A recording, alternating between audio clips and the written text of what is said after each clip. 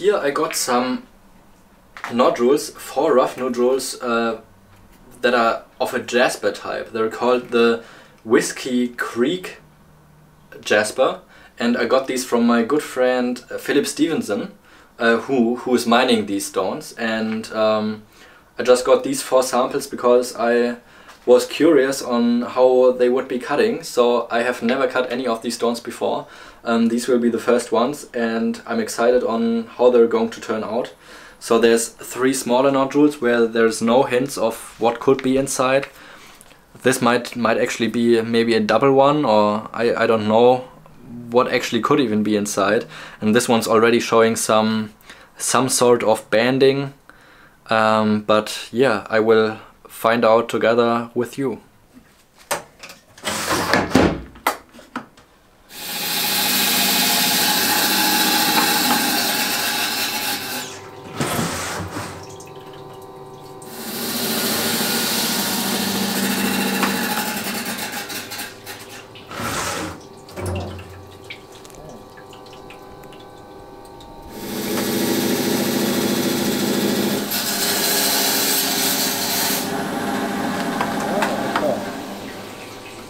Ist ein Doppelkammer.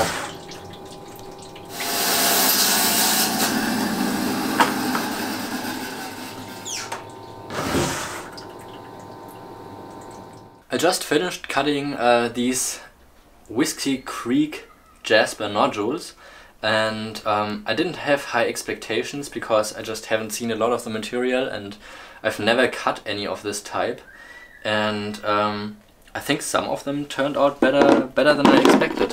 So the first one I cut is just a little piece of jasper and has like a cavity in the other half.